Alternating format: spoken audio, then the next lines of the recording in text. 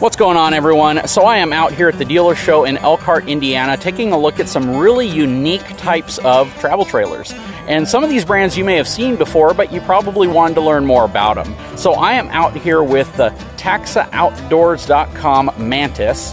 And I really want to learn more about these units because I've seen these. One thing I know about them is that they are based in Houston, Texas. So that's going to be pretty cool to see what type of product they're producing out of my home state.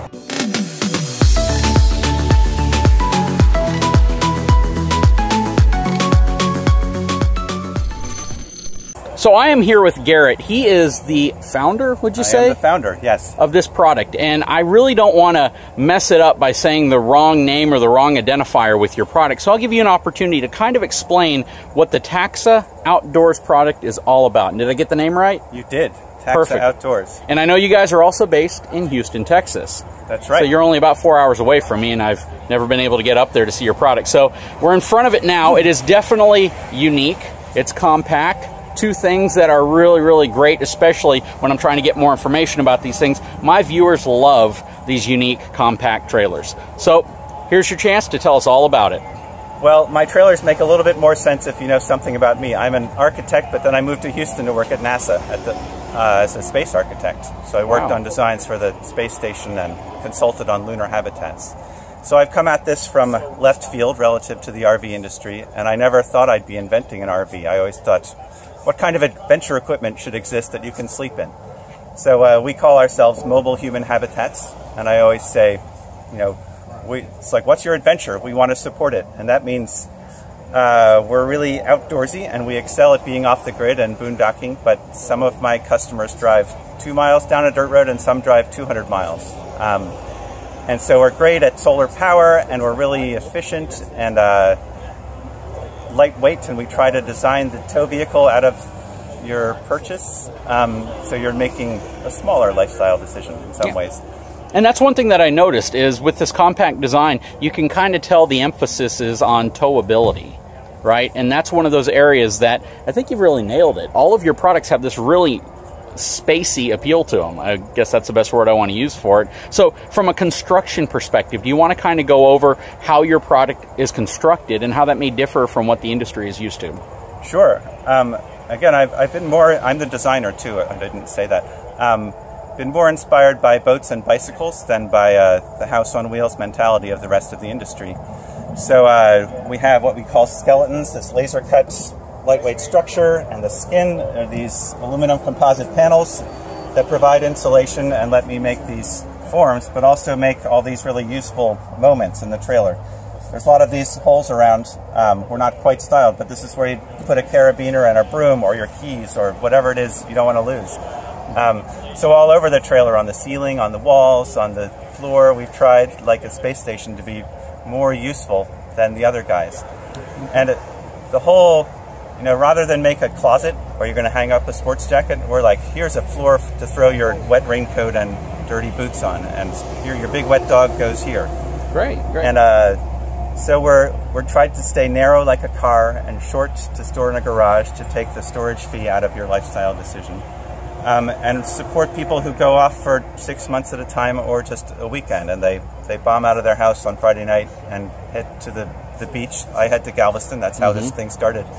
Designing for me and my then two small kids and wife, how do we get home from work on Friday and then get outside for fun? If you want to follow me inside, I can show you some of these things. I can't wait. So I'm 6 feet tall. We designed for a 6'4" person to stand up where you're going to be standing up. I'm 6'4". But then it gets smaller where you're not going to stand up. So back here you have the B-berth, and up on I talked about a useful ceiling inspired by my space station experience. This is where kids can sleep, but it's also a gear attic. So even if you don't have kids, you can throw stuff up here and clean up your room really fast. On the other side, I have styled a bungee net up here. You know, again, here are all these little holes for hooks and carabiners and such to get stuff out of your way, but also we don't care whether you're cleaning up your room or strapping a fly rod or whatever your outdoor gig is. We want to support it. So I keep saying we're sort of not an RV, but we have lots of overlap with that, of course. A comfortable place to sleep at night, get out of the weather, a cooktop and a sink, a 12-volt fridge is on the floor here, but this fridge is also a stool, and it's also your bedside table. And we don't care if you don't even want to buy this. You know, a cooler can go here just as easily. And then to support that, almost all our customers would prefer to cook outside if they can. So if the weather's supportive, so we don't make drawers, we make bin space for your Tupperware, so you can move your kitchen outside in a blink. There's a furnace and hot water. There's a porta potty parking space. And it's really easy to set up and down. Would you mind sitting down for just a second? Absolutely. But I can show you. So we think of our trailers as having 3 sites. One is when you're not using it, in your garage, we hope. When you're driving, once it fits in a garage, we want it to be usable. So you can stop for a picnic lunch or a nap if you're on an 8-hour drive. But then it's easy as hell to raise this back up.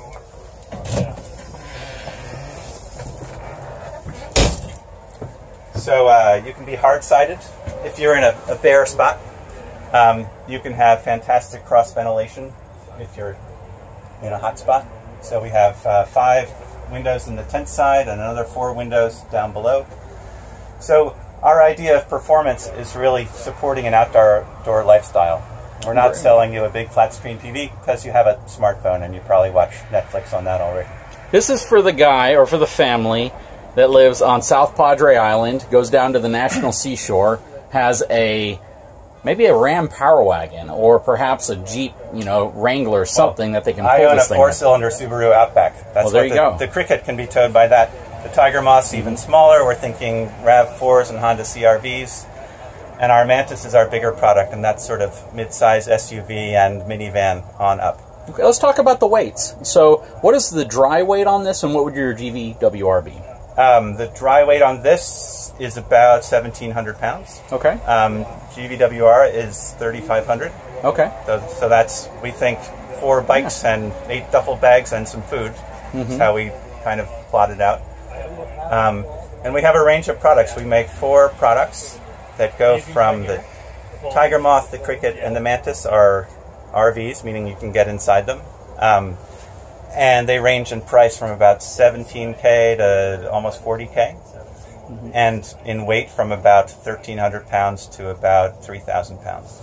Well, Garrett, you definitely have a cool and a very unique product. This is something I'd like to maybe at some point visit your factory up in Houston and see how all this gets put together. That would be a lot of fun. Absolutely. Make a date, avoid the floods though. Oh yeah, I'll tell you that. I was just in Houston and I avoided the floods barely.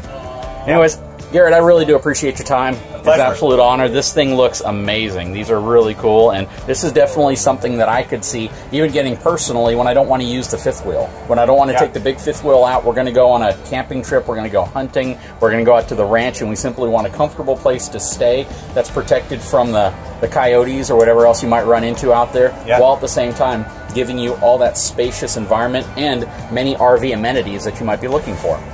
That's the idea. Absolutely. Well, Garrett, again, I definitely appreciate it. Guys, if you haven't had a chance, please take a moment, subscribe to my channel, hit that notification button and the bell, and I'll talk to you again very soon.